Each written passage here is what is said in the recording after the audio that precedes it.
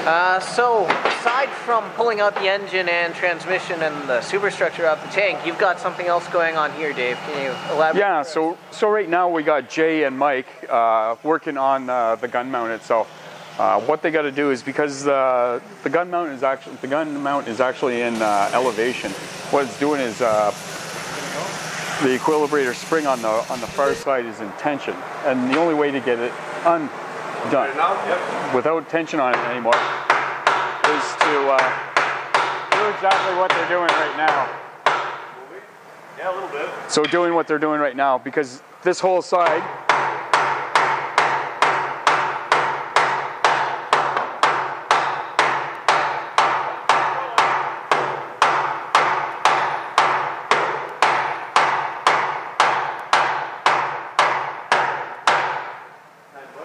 yeah, a bit.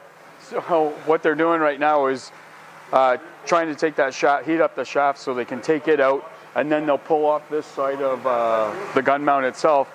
So you can see the cable goes around and it comes around to the drum.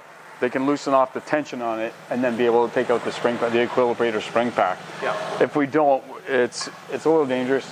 And thanks to our buddy Chris Jace down in Michigan there, I talked to him about it, and he sent me some pictures and everything else on how to do it, because he has one of these down there. Yeah. So it's a very busy day. Everything's coming to bits. Everything's coming to bits, so to speak. Yes, we're getting bits because we're taking things apart and putting them where we need to put them. Okay, we'll catch up with you later then. Okay, great. Yeah.